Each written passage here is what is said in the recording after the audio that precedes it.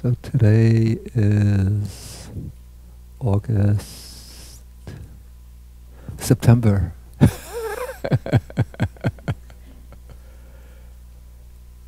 September 3rd, 2014. And this is Wednesday?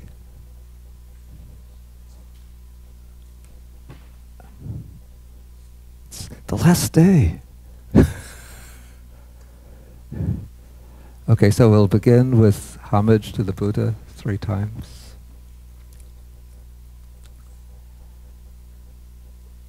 Namo tassa bhagavato arahato samma sambuddhassa.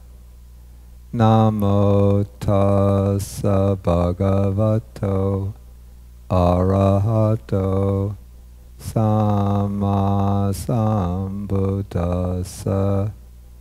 Namo tassa bhagavato arahato samma sambuddhassa. Okay, good morning, everybody.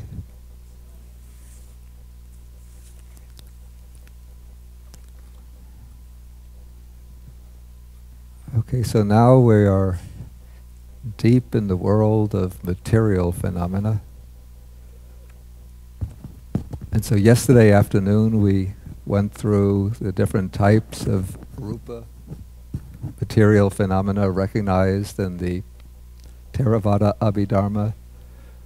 These are the 4 primary elements of earth, water, fire, and air, which represent the properties, you could say, of solidity, fluidity or liquidness, heat, and motion or vibration. And then there are the 24 types of derivative or secondary material phenomena, the 5 types of material sensitivity, that's the sensitive substances and the 5 sense faculties, the 4 kinds of objective phenomena, since the tactile object is included amongst the primary elements, the sexual determination as male or female, the heart base, the life faculty, nutriment. Those are all the 18 concrete types of material phenomena. Then there are the 10 non-concrete types, the space element, the 2 types of communication, whether bodily or verbal, the 3 types of mutable phenomena, lightness, malleability, and wieldiness, and then what are called the characteristics of matter or stages in a material process: production, continuity, decay, and then impermanence, which means destruction, dissolution. Okay, now I'm going to skip over the section called classification of matter, which you can read on your own, and I'm going to move on to the section called the origination of matter. In my edition, this is on page 246. I think it might be, you have a 246 or 47?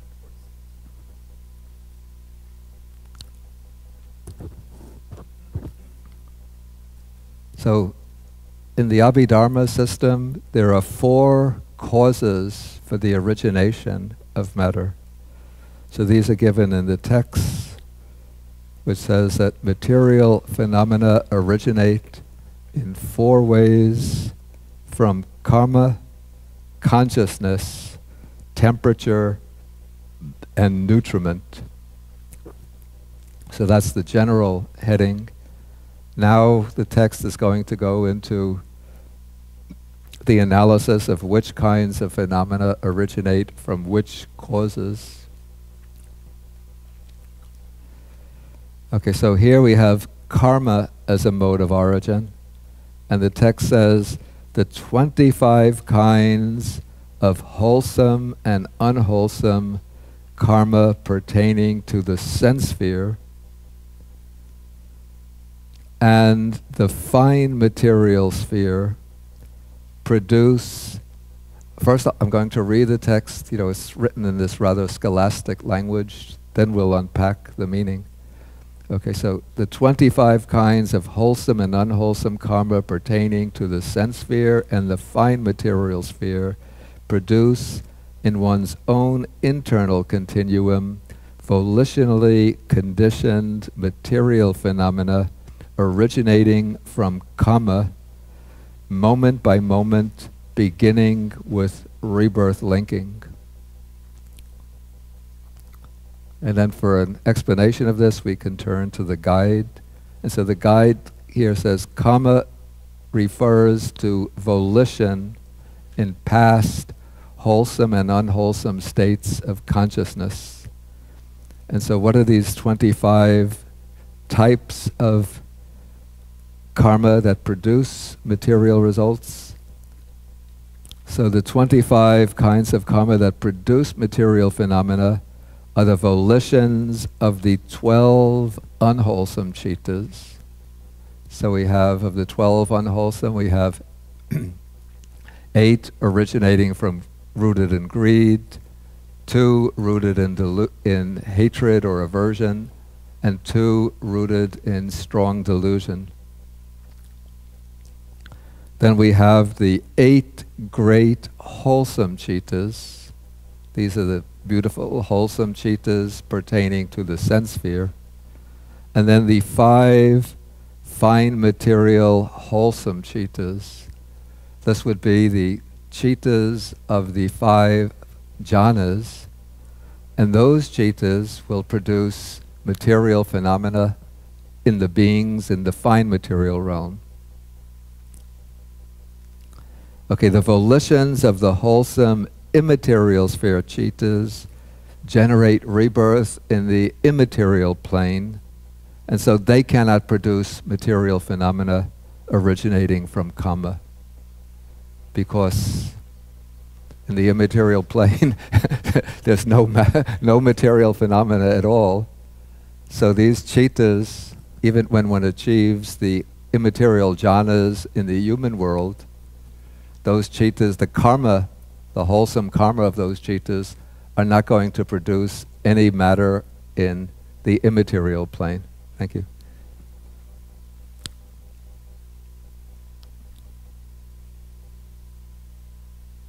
Okay, so then now the text gives us somewhat more detail about how karma produces its material phenomena. Karma produces material phenomena at each sub-moment among the 3 sub-moments of consciousness: arising, presence, and dissolution, starting with the arising sub-moment of the rebirth linking consciousness. And it continues to do so throughout the course of existence up to the 17th mind moment preceding the death consciousness. This is very precise.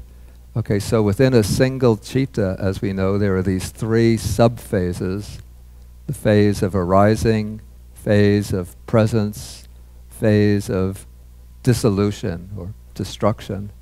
So at each of these sub-phases, the volition is present, and that volition is producing, or has the potential to produce, material phenomena.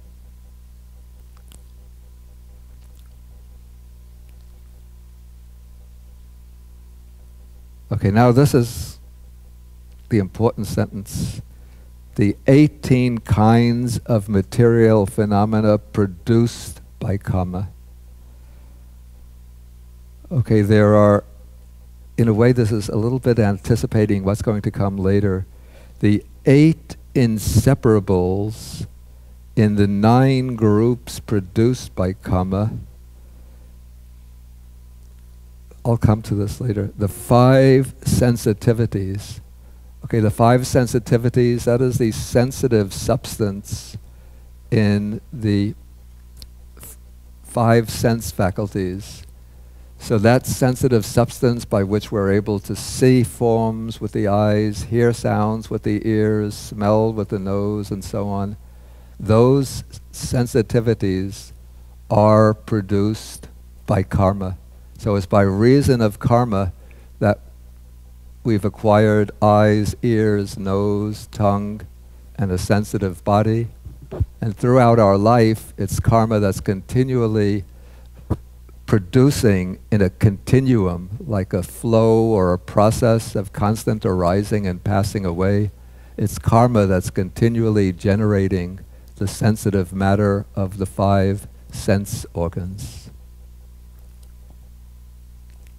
Okay, then the 2 sex faculties or sex determination. So whether one is male or female, that is the result of karma.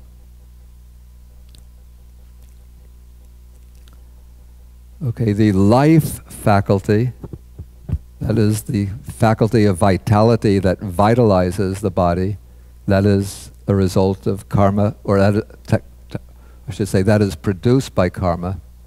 The results of karma are only the chittas and chaitasikas. But we say that the matter is produced by karma, or an effect of karma. The heart base, or we might even extend this more broadly and say the nervous system, by which we're able to, the nervous system which is able to function as a support for mind and conscious processes. And then space.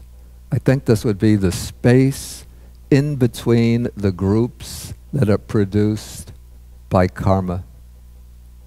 So space, I believe, is said to be produced from all 4 causes because it's the space in between the groups that arise from the other 4 causes, or it's the space in between the groups that arise from the 4 causes that is said to be produced by each of these causes.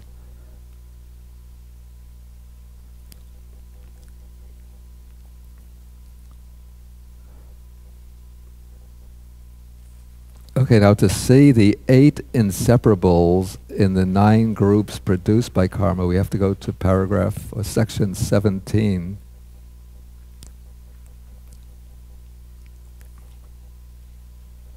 And I have to explain now, anticipating the way material phenomena occur. In the Abhidhamma, material phenomena don't occur in isolation, but just as the citta and chaitasikas always occur bound together within, call this a mental group, or a sort of constellation of factors that includes consciousness and the associated mental factors, so the material phenomena always occur in groups which are called, in Pali, by the technical word, kalapa.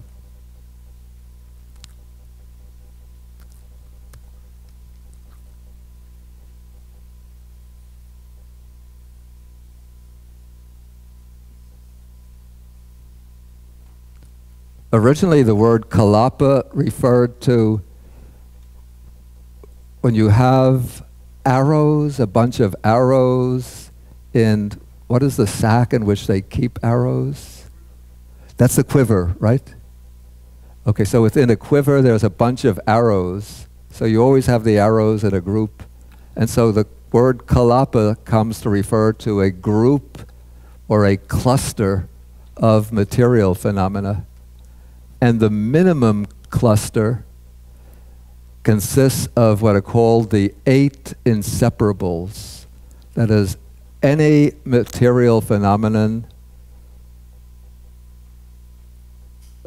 which we can see most clearly in inanimate matter consists of the 8 inseparables. The 8 inseparables are the 4 primaries.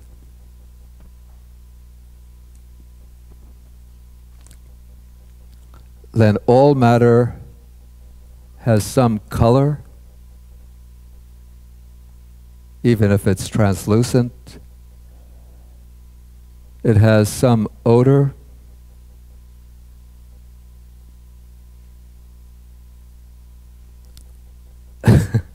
it has some taste, and then it has, in some way, what's called nutritive essence.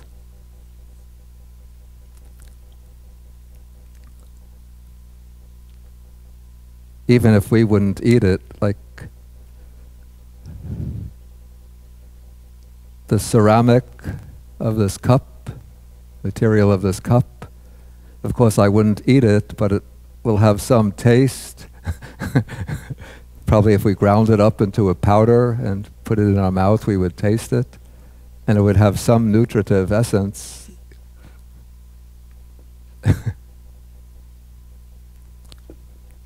So that is the minimum. Those are called the 8 inseparables. Then more complex groups have other factors, other material phenomena added to the 8 inseparables.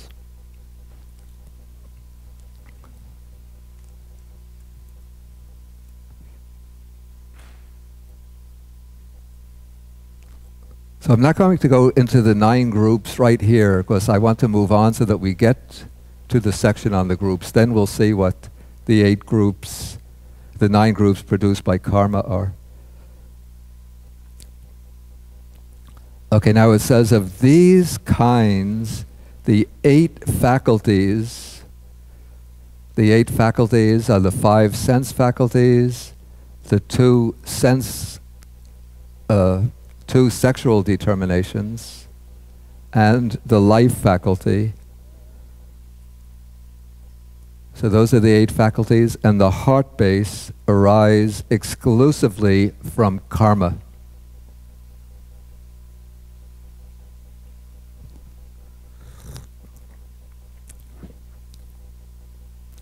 The other 9 arise from karma only when they occur in the karma-born groups. Otherwise, they originate from the other causes. So the other 9 kinds are the 8 inseparables, because those will occur in all the groups, no matter what the cause. And of course, space. Space here is taken to be the space which is separating the kalapas. And so that space will occur in between all of the groups. I can't. Where are we reading? I'm in the guide to number 10. Excuse me? It's page 247. Who is asking the question? You were. Oh, okay. Yeah, it's page 247. I just finished the guide to number 10. Okay, now we come to consciousness as a mode of origin. And so the text says the 75 types of consciousness, excluding the immaterial sphere resultants and the 2 sets of 5-fold sense consciousness, produce material phenomena originating from consciousness, beginning with the first moment of the life continuum, but they do so only at the moment of arising.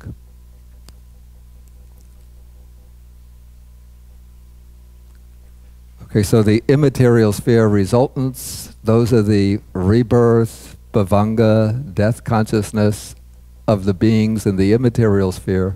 So those states of consciousness can't produce material phenomena, again, because there's no matter there. And it said the 2 sets of 5-fold sense consciousness, maybe because they're said to be rather weak.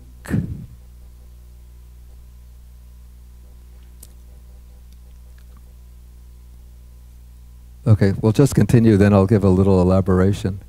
Okay, the jhavanas of absorption also uphold the bodily postures. So when a meditator is in absorption, then if he's in the, well, usually they'll be in the sitting position, so that jhana consciousness will uphold the body in the sitting position.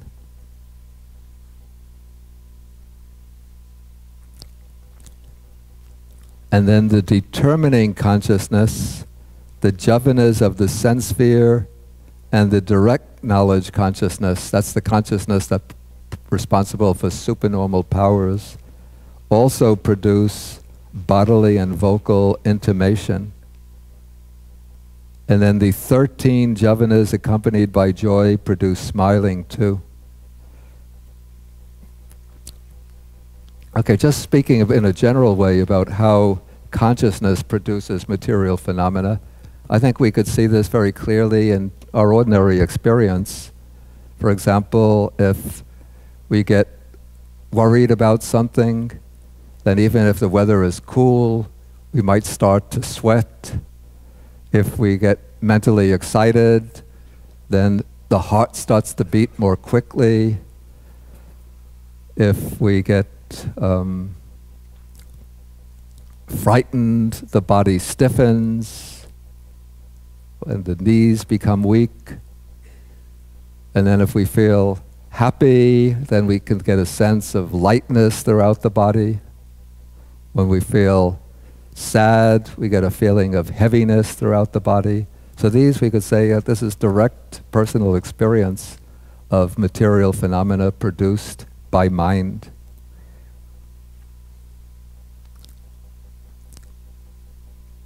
Okay, now the rebirth, I'm looking into the guide to number 11. The rebirth consciousness does not produce consciousness-born matter, because at the moment of rebirth, all the matter that arises through karma. That it's karma that brings the new body, the body of the newborn being, into existence. And then it says that the tenfold sense consciousness lacks the power to produce matter, which is a little puzzling, since the five-door adverting consciousness should also be very weak, but it apparently produces matter. And then the four immaterial resultants can't do so, because in the immaterial plane there's no matter for them to produce.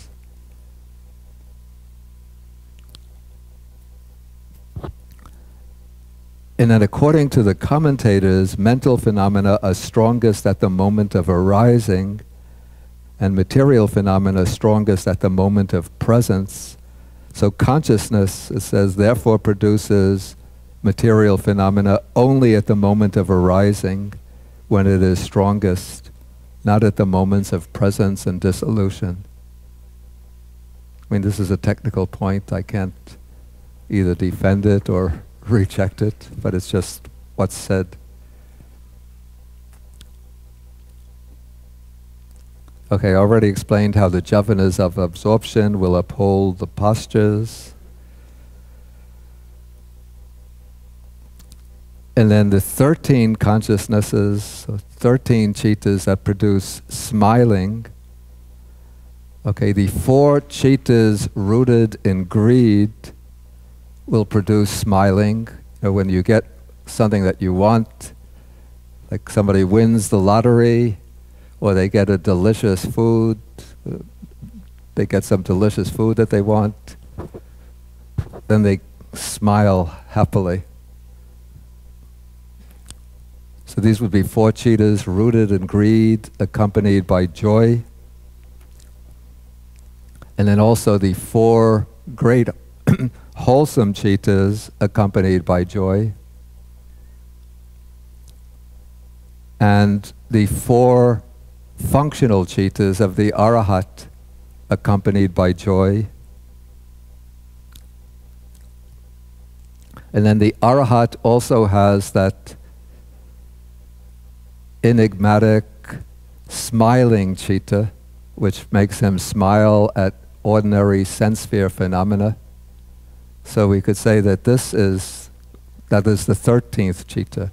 So we have 4 unwholesome, accompanied by joy, 4 wholesome accompanied by joy, for the Arahat 4 functional accompanied by joy, and 4 beautiful functionals accompanied by joy, and the smiling consciousness. So that gives us 13.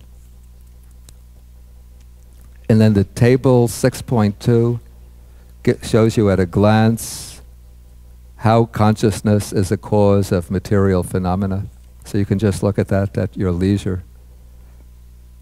Okay, now temperature as a mode of origin.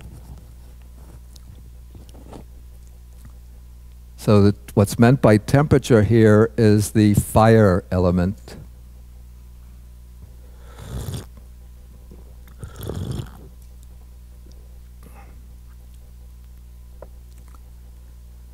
And now notice that the first 2 causes, karma and consciousness, are causes of material phenomena only internally in one's own continuum, that is, within the animate matter of one's own body. But now temperature can be a cause of material phenomena both internally, that is, referring to the living, animate body, and externally, that is, in inanimate objects like cups, tables, chairs. So the fire element, which extends over a spectrum from hot to cold, on reaching the stage of presence, where it's more powerful, produces, according to circumstances, both internal and external material phenomena originating from temperature.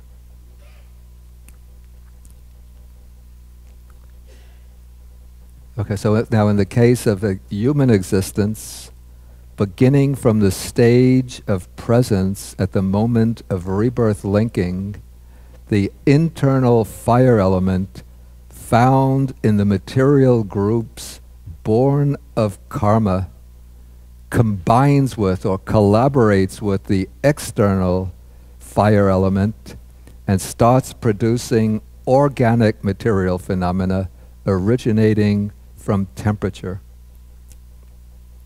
So at the moment of rebirth linking in a human existence, it's said that, I think we'll see this a little bit below, we have 3 groups, 3 material clusters come into existence at the very moment of rebirth linking. The 3 material clusters are the body cluster, which consists of 10 material phenomena, the 8 inseparables,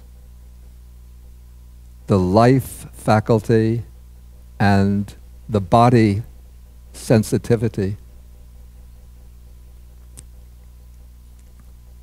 Then there is what is called the sex determination cluster.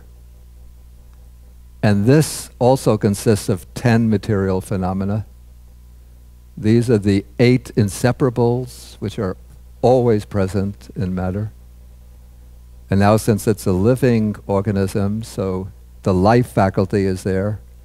And then the 10th component is the actual sex determination factor, either XX or XY, male or female. And then the 3rd material cluster is called the heart base cluster. And you see, it's called the heart base, even though now, at this point, the heart as an organ hasn't even formed, but it's really referring to the material base for mental activity. And so this is also a cluster of 10 phenomena, the 8 inseparables, and since the heart base is alive, it has the life faculty. And then the 10th member is the heart base phenomenon itself. Okay, so these are the 30, there are 3 groups of 10, so 30 phenomena that come into existence at the moment of rebirth linking. And so at the moment of rebirth linking, they come into existence through karma.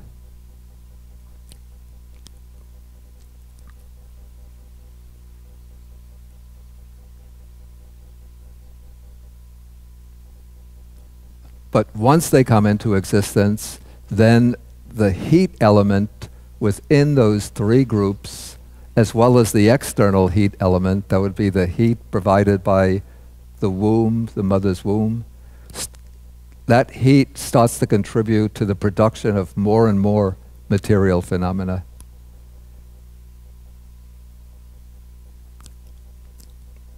So the internal fire element found in the material groups born of karma combines with the external fire element, that would be the heat of the surrounding environment. They start producing organic material phenomena originating from temperature. Thereafter, the fire element in the material groups born of all 4 causes produces organic material phenomena born of temperature, produces organic material phenomena born of temperature throughout the course of existence. And then externally, the temperature or the fire element also produces inorganic material phenomena such as climatic and geological transformations. I mean, global warming in a nutshell. So we have, the heat of the sun rises and then ice starts to melt. Or if the fire element goes down and it gets cold, then the moisture in the clouds could turn into snow, and then snow starts to fall. So we see that changes in temperature or fluctuations in the fire element are responsible for all sorts of material changes in the external world. Where we have a rock over a long time, it's heated by the sun, and at a certain point it starts to split and to crack.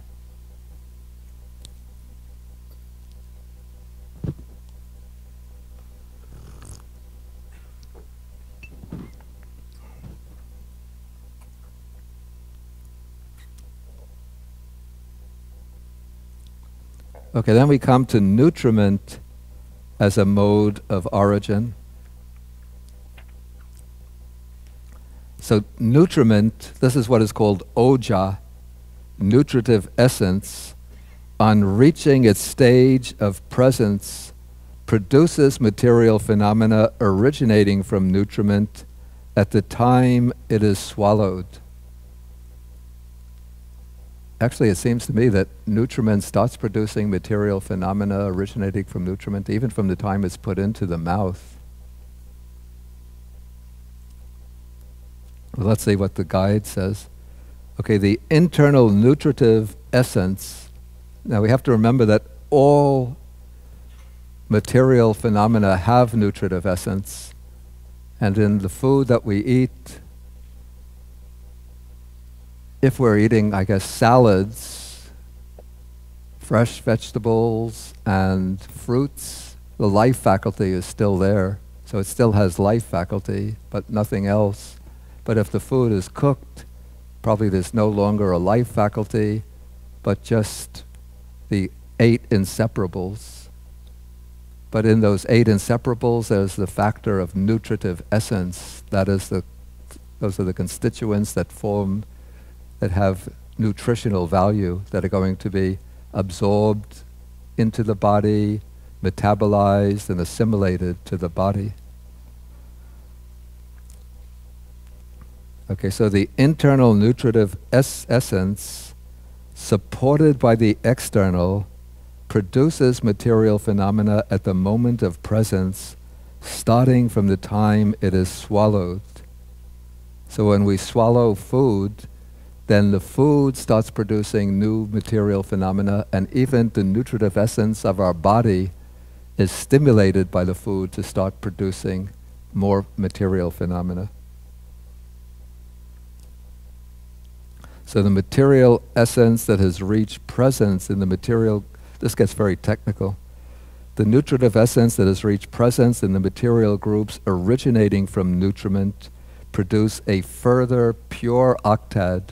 A pure octad means the 8 basic material phenomena without any other additional factors.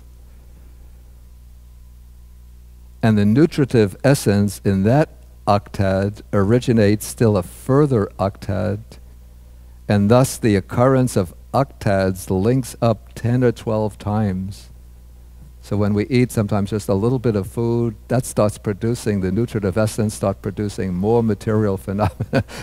I guess this is to explain how a little child, starting from a baby this big, starts growing bigger, bigger, bigger, bigger, until it becomes a 6'5" foot, 6'5" adult weighing 200 pounds.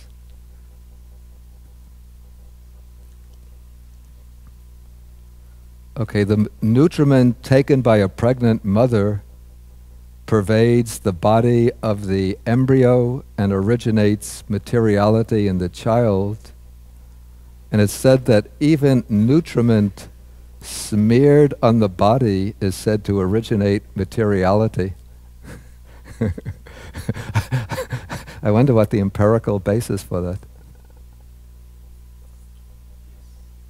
Oh yeah, it gets absorbed through the skin.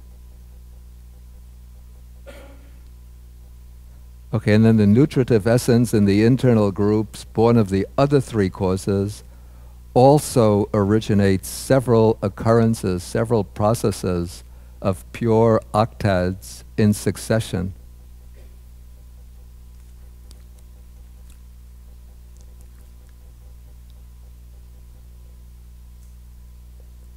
Okay, then the nutriment taken on one day can support the body for as long as 7 days. So if one eats on one day, then one could fast for 7 days, probably without undergoing a real serious diminishment of one's bodily substance. But after 7, I would think that it differs from one person to another. Maybe, excuse me? Women. Yeah. Of course, monks are always, who compose these treatises, are always thinking, thinking of men.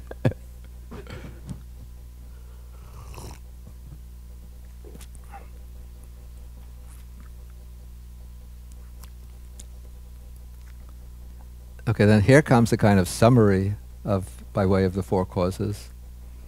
Okay, the material, this is section 14. The material phenomena of the heart and the 8 faculties, we already went through the 8 faculties, 5 sense faculties, 2 sex faculties, life faculty, are born of karma only. The 2 means of intimation, bodily intimation, verbal intimation, are born only of consciousness. Sound, we didn't take sound in yet, but sound is said to be born of consciousness and temperature. So sound is born from consciousness when we make a determination to speak. So I decide I'm going to say, "Uncle," and then I say, "Uncle." So it's the volition of uncle that moves my vocal cords and mouth so that I articulate the word uncle. "Philip, what are you doing here?"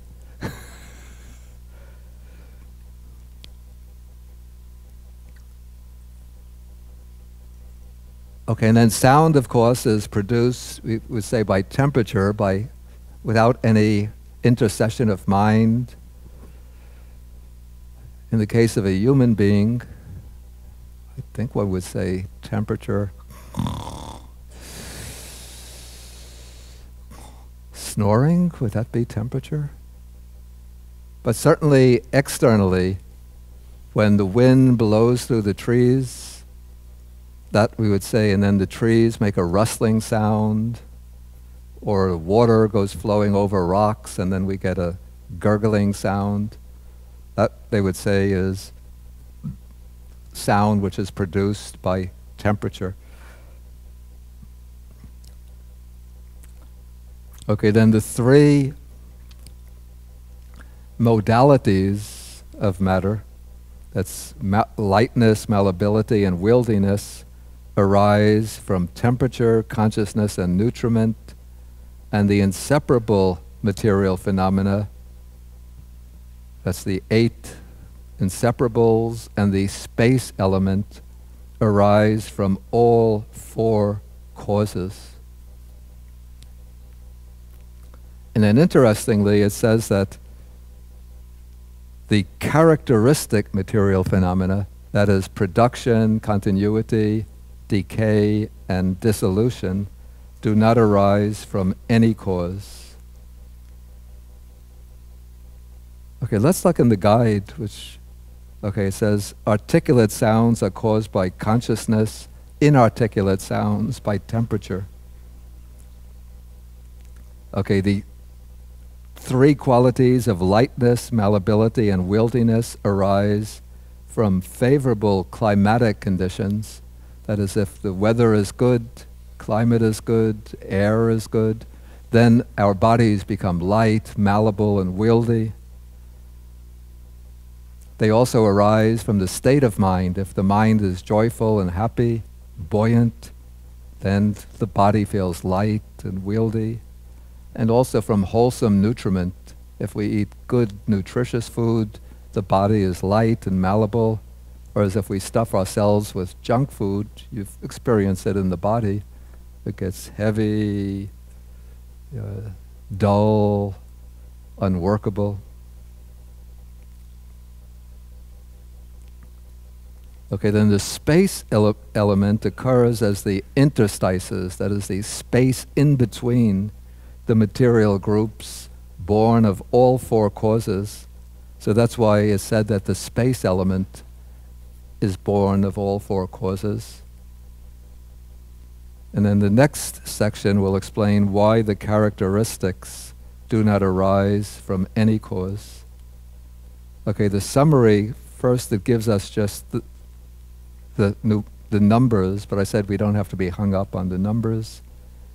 And anyway, the numbers are explained in the guide. But here comes the explanation why the characteristics aren't said to be produced. It is explained that the characteristics of material phenomena are not produced by any modes of origin, since their intrinsic nature consists solely in the qualities of being produced, etc.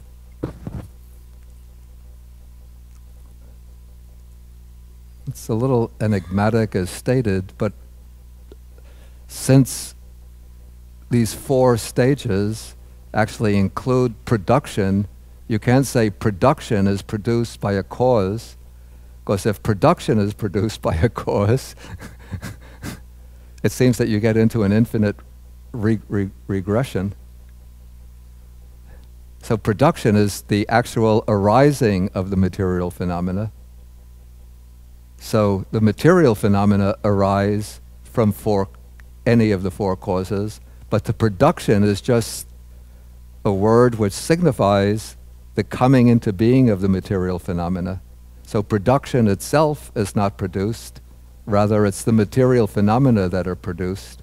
And we just use the word production, but we use the word production just to label that event of coming into being.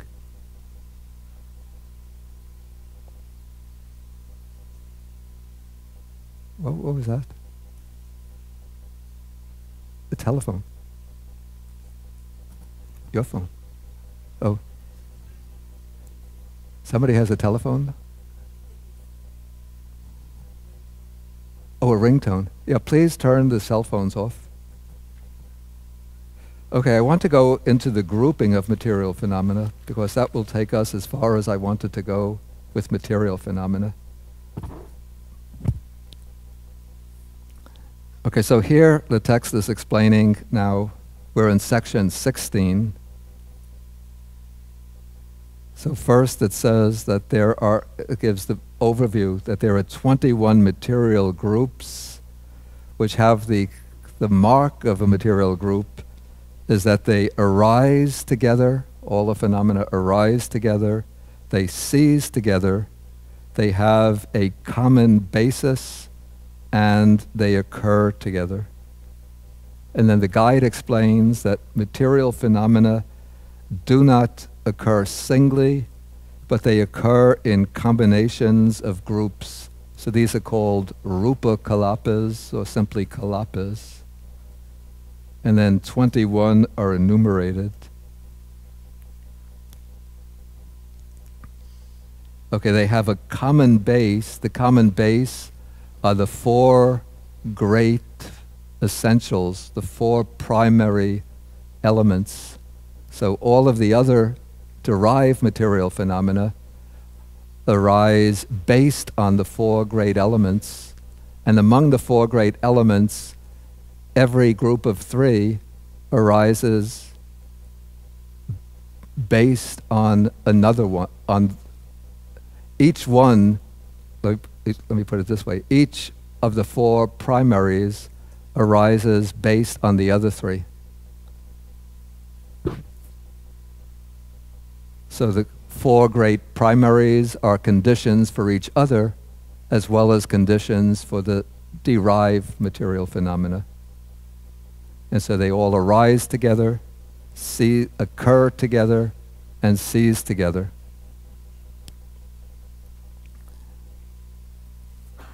Okay, now we have the groups originating from karma.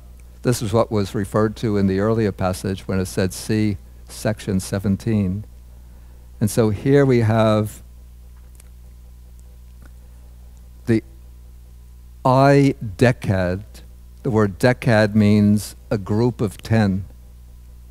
So the I-decad consists of the 8 inseparables.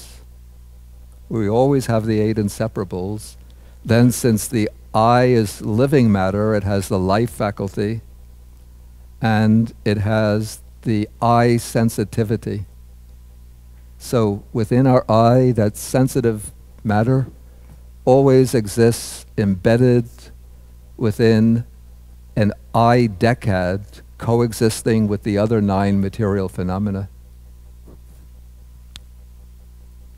And so similarly, we could form other decads for the ear, nose, tongue, and body. So altogether we have 5 decads, 5 groups of 10, which constitute the sense faculties.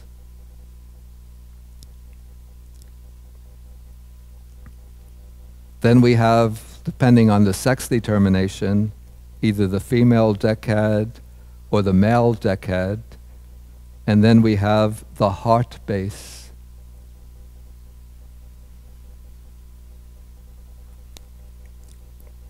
So these are 5, then taking the 2 possibilities together, 7, and the heart base, 8.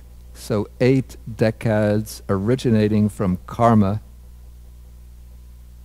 And then there are also inseparable material phenomena, the 8, originating together with the life faculty, but without any other material component. So this is called the vital or living nonad. Nonad means a group of 9. So probably throughout a lot of the flesh of the body, the internal organs, the matter from an Abhidhammic standpoint consists of the vital nonad. The body decad is only those components of the body which have that sensitivity for tactile sensations. but like the marrow of the bones. You can't feel anything with it.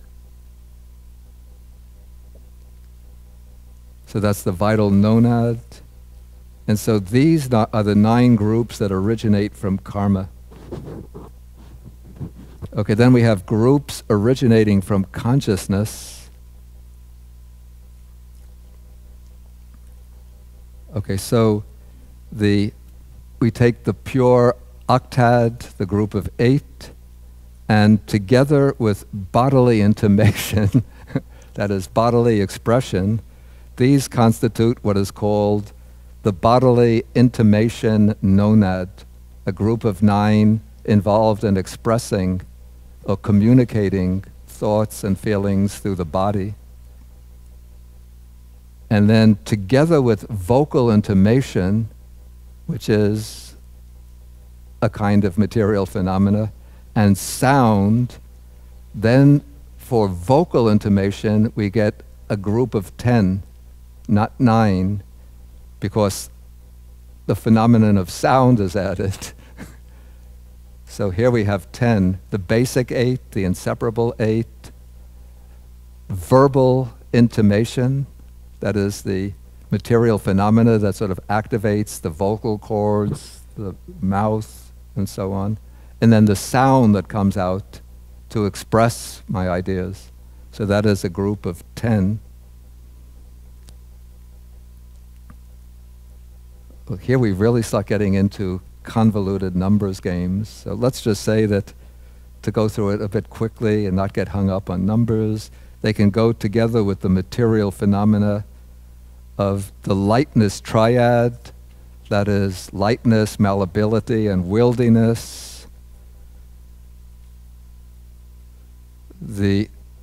To form a undecad, that's a group of 11. Then we have a dodecad, that's a group of 12. So you have the basic 8,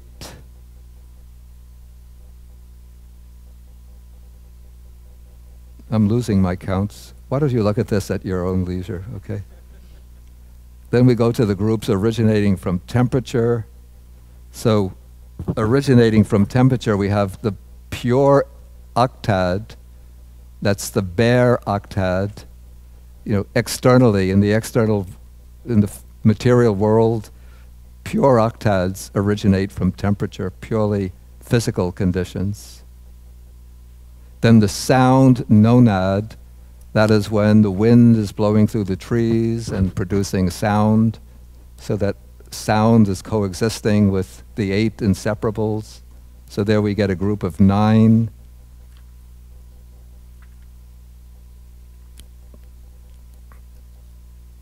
Then within the body, temperature can cause, a favorable temperature, can cause the lightness triad, lightness, malleability, wieldiness.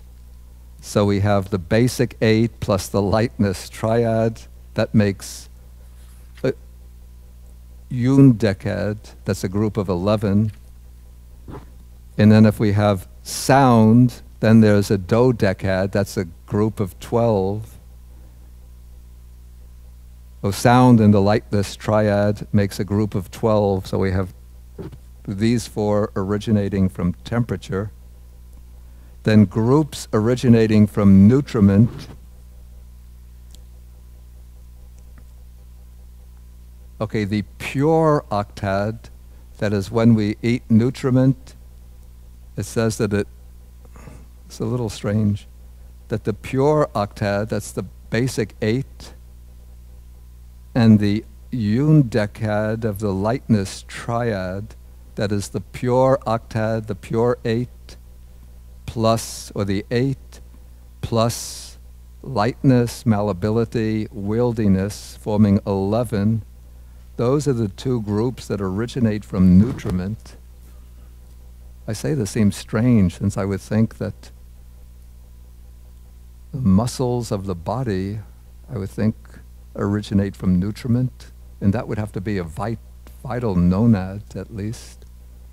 And then I would say that the eye sensitivity, the other groups within the eye, the I decad originate? It seemed to me that they would originate from nutriment.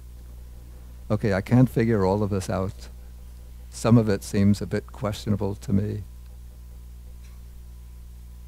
But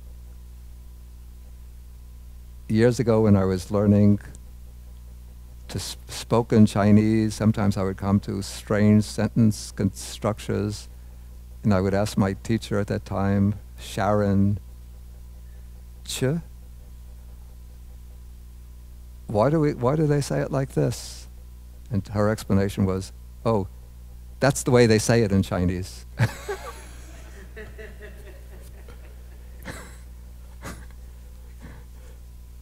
But why? That's the way they say it. So sometimes when it comes to these stipulations in the Abhidhamma, I puzzle over why are they saying this? And then I just have to be content with, that's the way they say it in the Abhidhamma.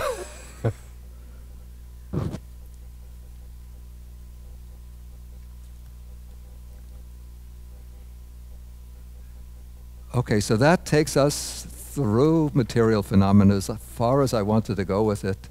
If you want to get the full picture, you could take the sections on the occurrence of material phenomena. But to finish up in time, we just want to bring in, we can't leave the survey of the four fundamental realities of the Abhidhamma without bringing in the aim of the whole teaching, which is the fourth ultimate or fundamental reality, Nibbana. So you remember the four ultimates we've dealt with now: Chitta, mind, Chaitasikas, mental factors, Rupa, material phenomena, and now we come to the fourth, Nibbana. And the Abhidhamma doesn't say very much about Nibbana. Even in the Abhidhamma Pitaka, when they treat Nibbana, it's usually done as a negation of the characteristics of conditioned phenomena. So it's always generally approached through what's called the via negativa, that is the negative way, by negating the characteristics of experience conditioned phenomena. Even in the suttas, the Buddha calls Nibbana ajatang, that which is not born, a bhutang, that which has not come to be, a katang, that which is not made, a sankatang, that which is not conditioned, amatang, the deathless.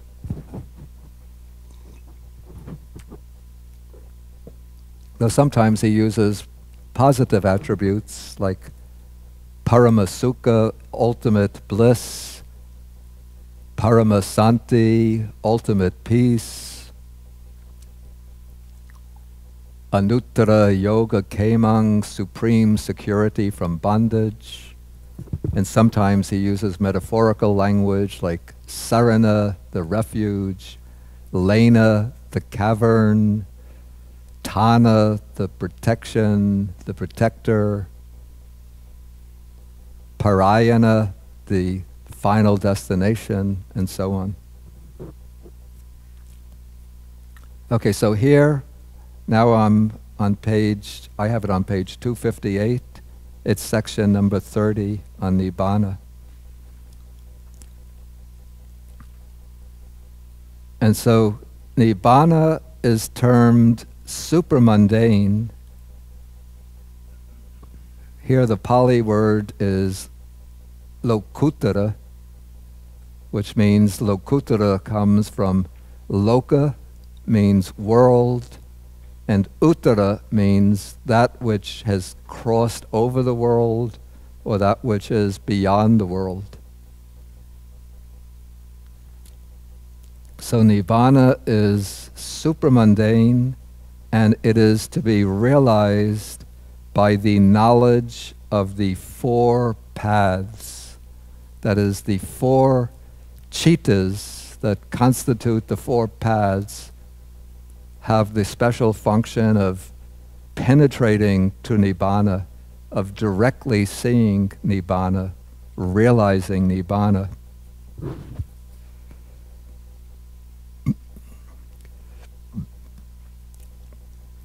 And at the moment of the path consciousness takes Nibbana as its object. So every state of consciousness, every citta has an object. Usually our objects are the objects of the five senses or just bare mental phenomena.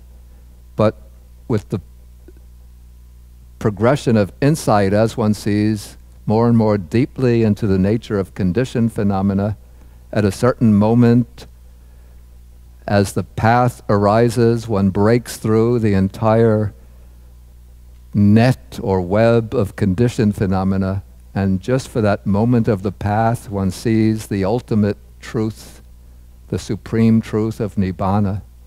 And so the path consciousness takes Nibbana as its object. Then immediately after the path, there come the 2 or 3 moments of fruition of the fruit consciousness at the same level of the path. So it's either the fruit of the stream enterer, fruit of the once returner, fruit of the non-returner, or fruit of arhatship.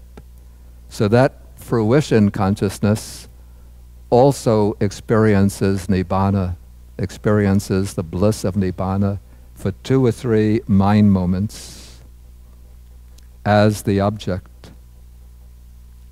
But then a person who has reached one of the fruitions can enter into a meditative absorption of that fruition in which they will experience Nibbana for a continuing period of time. Even if they want to sit continuously for an hour, they'll be in meditative absorption, actually experiencing Nibbana for a full hour. If they want to do it for 3 hours, 6 hours, even a full day, 24 hours, they could spend absorbed in the blissful meditative experience of Nibbana. Okay, then the text here says that Nibbana is so called because it is a departure from craving, which is an entanglement. This is a little bit, it's an inaccurate wordplay.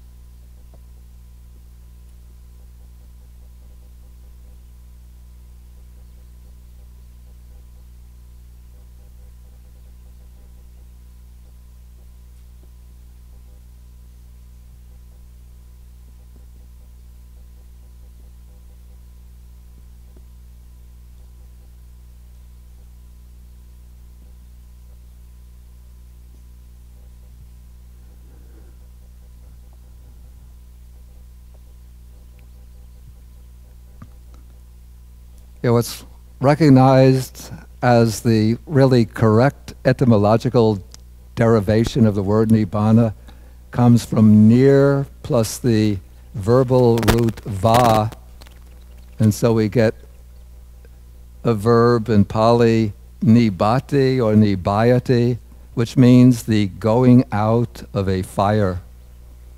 So this is the going out or extinguishing of the fires of greed, hatred, and delusion, or the going out of the fire of craving. But the commentaries derive it in a somewhat, I call it a playful derivation, from another verbal root, va, which gives a noun, vana, which means a weaving together, and then that implies an entanglement, or maybe a weaving together in the sense of things that are sewn together, so that one life is sewn together to another life. And so vana, the weaving together, is identified with craving, because craving is what weaves one life together with another life. And then the prefix near has a negating function. So they take it near to be the negation of the weaving, the negation of this entanglement, or the undoing of the entanglement. Disentangling, we could say. It's the disentangling of the entanglement.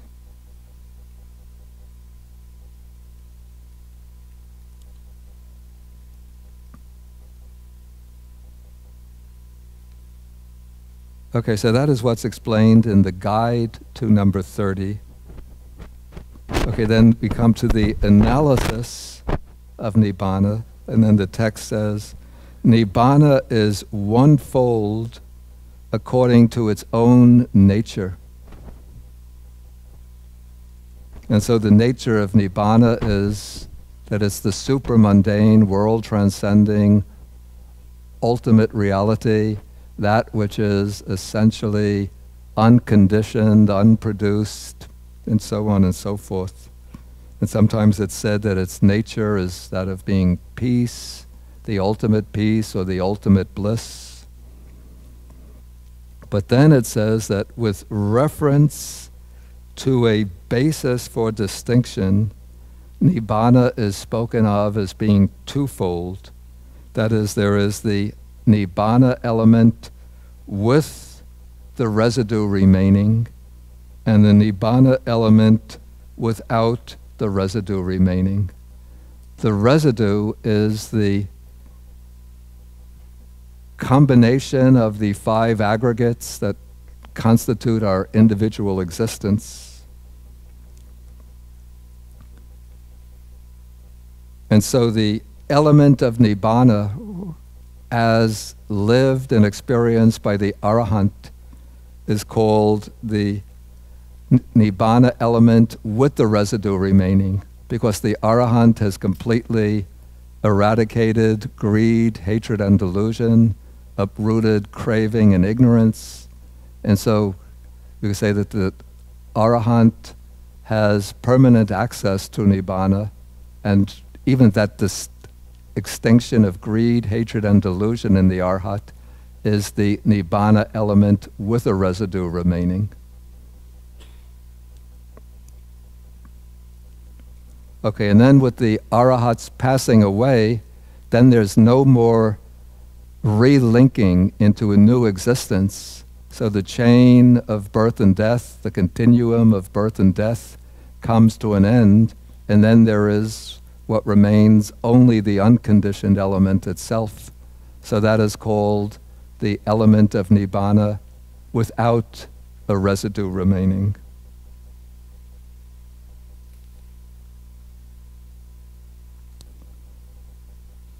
And then in the commentaries, they sometimes refer to these 2 Nibbana elements as the one with a residue as the extinguishing of the defilements, and the one without a residue remaining as the extinguishing of the continuum of the 5 aggregates.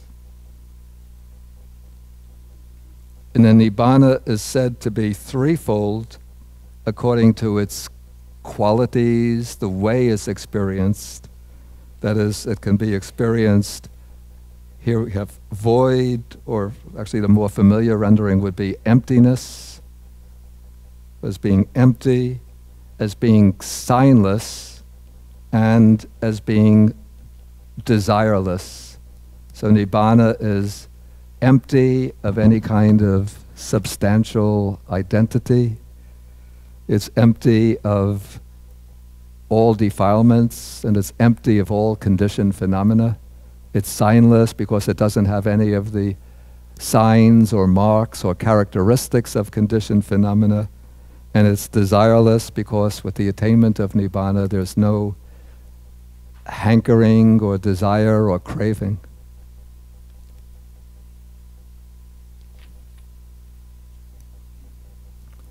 Okay, then the verse comes, or this chapter comes to an end with a verse on Nibbana. So it says, great seers who are free from craving declare that Nibbana is, here it says, an objective state.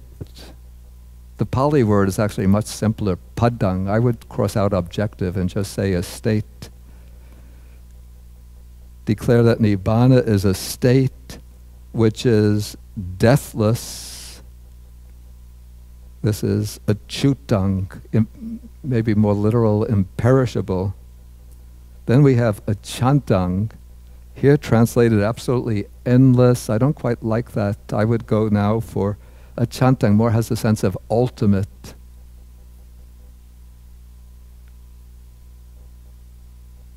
Then asankatang means unconditioned. It's not produced by any causes and conditions.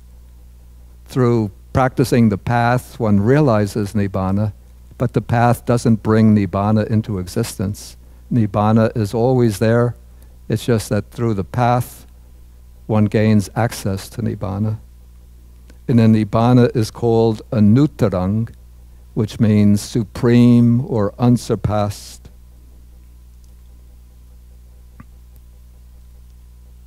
And then to sort of sum up the whole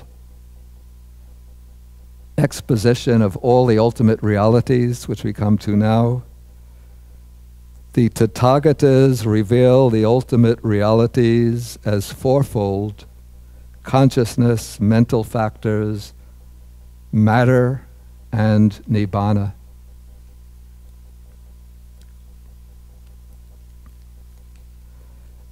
And then if you want to get fully acquainted with all of the different aspects of material phenomena, well, this was a grueling table to produce. On page 262, 263, there is the comprehensive chart on matter.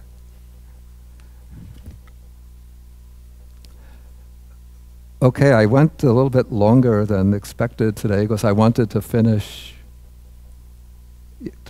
all the material that I intended to cover. And so now we could take a little break, maybe take a 15-minute break. Then we could come back for a last round of questions, and then for a final sharing of the merits for this retreat.